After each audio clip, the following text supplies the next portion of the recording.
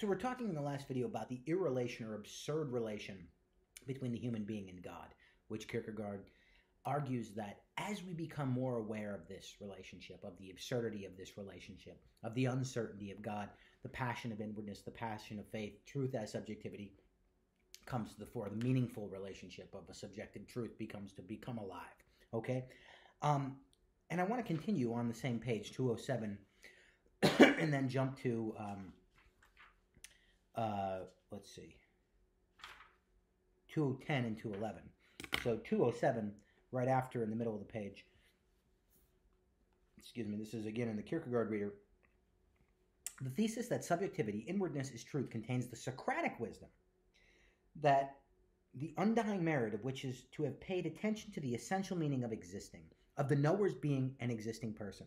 That is why, in his ignorance, Socrates was in the truth in the highest sense within paganism. To comprehend this, that the misfortune of speculative thought is simply that it forgets again and again that the knower is an existing person, can already be rather difficult in our objective age. But to go beyond that, Socrates, and one has not even comprehended the Socratic, that at least is not Socratic. Okay, what's he mean? Well, let's continue for a second, paragraph down, skipping. When subjectivity is inwardness, in truth, when subjectivity, inwardness, is truth, then truth, objectively defined, is a paradox. The truth, and that truth is objectively a paradox, shows precisely that subjectivity is truth, since the objectivity does indeed thrust away, and the objectivity's repulsion, or the expression of the objectivity's repulsion, is the resilience and dynameter of inwardness. The paradox is the objective uncertainty that is the expression for the passion of inwardness that is truth. So much for the Socratic. Okay? What's he saying there? He's saying Socrates realized this. Socrates, the character who says in Plato's dialogues, I'm wise only because I know that I don't know. He says this in the Apology. He's wise because he knows he doesn't know, but he knows there's something to know, and he knows he can't know it. But he doesn't give up the quest for knowledge. No, what does he do? He philosophizes. He becomes the philosopher. And for Kierkegaard, one of the highest religious stages you can get is to the Socratic, is to recognize the infinite gulf between you and God, to recognize the impossibility of reaching God. It's kind of, Kierkegaard talks about this in the concept of irony as the kind of irony of the Mosaic law that you can reach, that St. Paul talks about in Romans chapter 7, for example. The good I want to do, I can't do. The bad I want to avoid, I can't avoid. Who will rescue me from this? In other words, I can't fulfill the law. There's an irony. So there's an analog here. Socrates realizes he desires to know, but he can't know. He only knows that he doesn't know, and he wants to know. So he goes through philosophical discourse, and it always ends in aporia or confusion.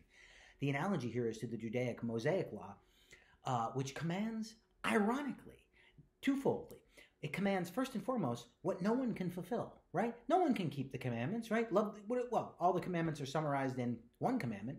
Love your neighbor as yourself, or love the Lord your God with all your heart, soul, mind, and strength. Love your neighbor as yourself. Or sometimes Jesus says, do to others what you would have them do unto you. This is the law and the prophets. In other words, the whole thing is summarized that way. Rabbi Hillel said that.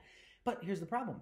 Who can love the Lord their God with all their heart, soul, mind, and strength? And who actually can love their neighbor as themselves? Who can actually treat everybody the way you'd like to be treated? I certainly can't. I certainly can't fulfill the Ten Commandments, right? Paul talks about this. So, and Kierkegaard says this.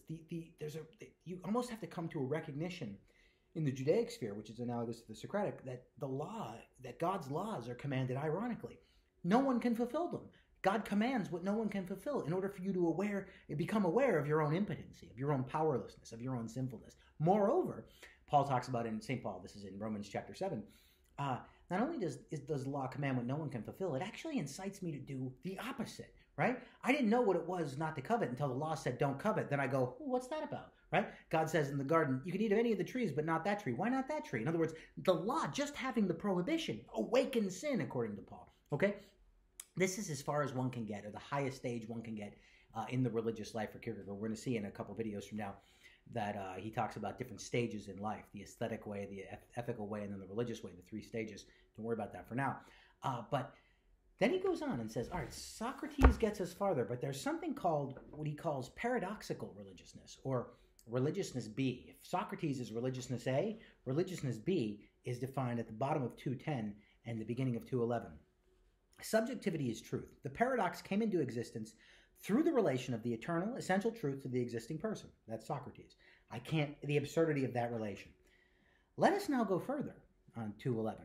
Let us assume the eternal, essential truth is itself the paradox. How does the paradox emerge? By placing the eternal, essential truth together with existing. Consequently, if we place it together with truth itself, the truth becomes a paradox. The eternal truth has come into existence in time. That is the paradox. If the subject just mentioned was prevented by sin from taking, if the subject just mentioned was prevented by sin from taking himself back into eternity, he's talking about Socrates. Now, he is not to concern himself with this, because now the eternal essential truth is not behind him, but has come in front of him by existing itself or having existed, so that if the individual existing does not lay hold of the truth in existence, he will never have it.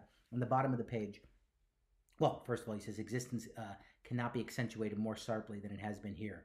Okay? The fraud of speculative thought in wanting to recollect itself out of existence in Plato has made it impossible. So he's going down. I recommend reading this page, but I just want to skip ahead a little bit to the bottom. What then is the absurd? The absurd is the eternal truth has come into existence in time, that God has come into existence, has been born, has grown up, etc., has come into existence exactly as an individual human being, indistinguishable from any other human being, inasmuch as all immediate recognizability is pre-Socratic paganism, and from the Jewish point of view is idolatry. What's he saying? He's saying, okay, the Socratic is as far as you can get, the irrelation of the eternal with the temporal, of the human being with God. But take that irrelation, that absurd relation, and make that into the truth itself. So, in other words, I'm trying to relate to God, the human being, and here's God, and they're irreconcilable. Take this irreconcilability and make that the object of faith. Then you get this, I just poked myself in the eye, you get this even more accentuated religiousness where God becomes a human being in Jesus. That's what he's talking about. And that is the ultimate particular. It's the scandal of particularity. It's the offense, right? It's so offensive that a human being would claim to be God. That is the only proper object of faith for Kierkegaard, because it's so absurd that a human being is God. Okay? So right now we have a paradoxical relation to the paradox, or an absurd relationship to the absurd. Faith, therefore, is an absurd relation to an absurdity, or the absurdity. Faith is a paradoxical relation to the paradox, paradoxical relation to a paradox. That's what faith is. It's the paradoxical relation to the paradox, an absurd relation to an absurdity, the God-man. Also, it's an offensive relationship to the offense, the scandal.